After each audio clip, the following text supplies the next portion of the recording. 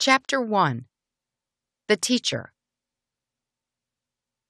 Since teaching is considered a vocation and not a profession, teachers become the person into whose hands Christ has entrusted a number of children. The task of teaching is an apostolic activity, which ought to be considered the practice of theological virtues. Teaching pertains to charismatic order and requires extraordinary qualities of mind and heart, extremely careful preparation, and a constant readiness to begin and to adapt. Teachers are the catalyst in which today's children become tomorrow's leaders, and the vocation of teaching should be taken very seriously. A zealous teacher does not limit himself or herself to instructing his or her students. He or she works with every means at his or her disposal to lead them home to his or her and their God.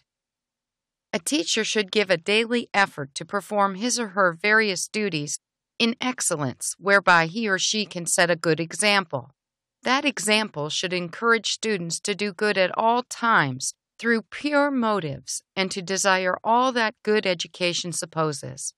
Every teacher is a values education teacher.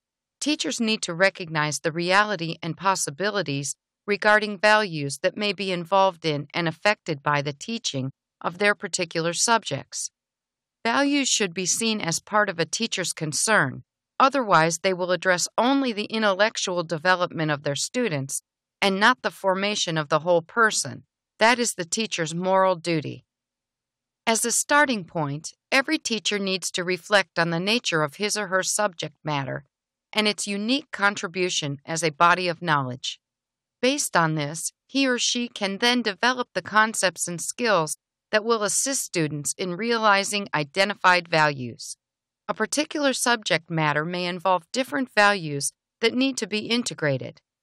Teachers teach values by the kind of lives they live. Teacher self-evaluation. Teachers have many obligations and sometimes find themselves with conflicting pressures and values in their work. They need to enhance their students' learning and skills in many ways that a larger society requires. They are expected to nurture the well-being and welfare of their students and to help them become socially and emotionally mature. Conscientious teachers often find that the demands on their skills and energy exceed their capabilities and strength. To help teachers develop their inner resources that are equal to the challenges they face, the following steps for self-evaluation are offered. 12 recommended self-evaluation steps. Number 1. Emotional stability, sound mental health. A sense of personal worth, self-respect, and emotional security are essential. Ask questions such as, do I value my own personal worth? Do I recognize each child's individual personal growth? Do I treat my students with respect, politeness, understanding, and patience? Do I teach reliability and cooperation? Do I have a sense of humor? Number 2. Physical health dynamic personality. Good teachers are fit, work at preventing illness, and take good care of their bodies in order to teach at optimal levels. Students need their teachers to be well and enthusiastic in the classroom. Ask questions such as, do I have energy? Do I eat sensibly? Do I exercise regularly? Is my appearance clean and attractive? Am I enthusiastic in the classroom? Do I motivate my students to want to learn? Number 3. Good use of intelligence and good teaching ability. Good teachers make effective use of their intelligence and are sensitive to the needs of others. They grasp and understand subject knowledge and are patient with and can recognize slower minds and can re-explain different or innovative solutions. Ask questions such as, do I know what to expect from different students? Am I careful to avoid registering my annoyance or frustration by word or gesture? Can I develop remedial programs for slow learners? Can I effectively deal with behavior problems? Number 4. creativity, imagination, and resourcefulness. Good teachers are well informed and are constantly researching new educational materials.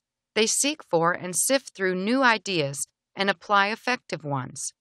They assess teaching effectiveness by testing students regularly, reviewing and reteaching if necessary.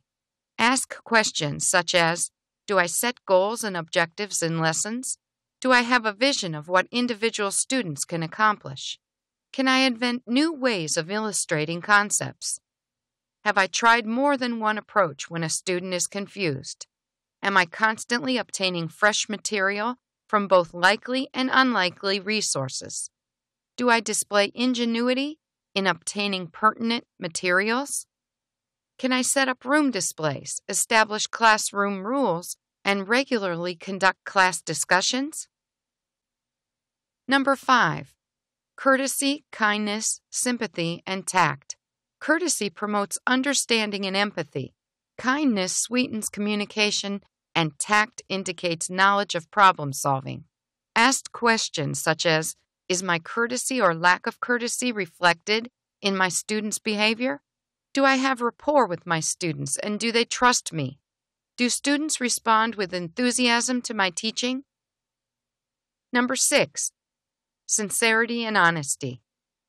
Trust is built on sincerity and honesty, a desire to help and keeping of promises. Ask questions such as, is my reputation one of honesty, and are my expectations realistic? Do students understand what I want for and from them? Do students want to cooperate with one another and with me? Number 7. Firmness. Firmness should not be hardened into rigidity, but a teacher's presentations should be carefully structured and delivered in a clear manner in order to create a secure learning environment. This calls for setting definite standards for good classroom life and solving any problems that arise at the weekly class discussion.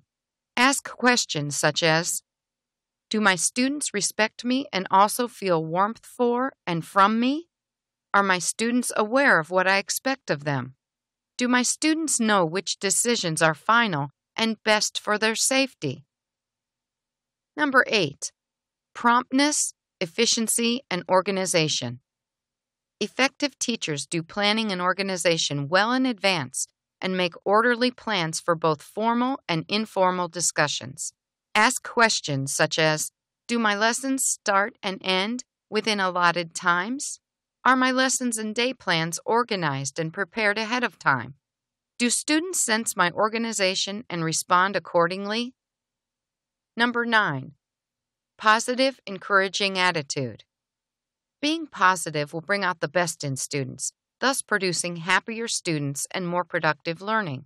It also indicates the teacher's ability to concentrate on students' learning styles. Ask questions such as, do I acknowledge good progress? Are my students gently encouraged to do better when they make mistakes? Number 10. Democratic leadership. Although a teacher is a responsible authority in the classroom, he or she uses guidance and directives from principals, specialists, and superintendents. Ask questions such as, do I communicate well with my students? Are my students entrusted to carry out simple classroom maintenance tasks? Taking into consideration my students' ages and stages of development, do my students share in the decision-making process by proposing ideas, carrying out suggestions, or organizing activities? Number 11. Professional status. Responsible teachers establish friendly relations with colleagues and further their academic training and professional development. Ask questions such as, do I read educational magazines and other related materials to help me stay informed and educated? Do I attend conferences, conventions, or seminars related to my subject matter? Number 12. The basic qualities of a good teacher.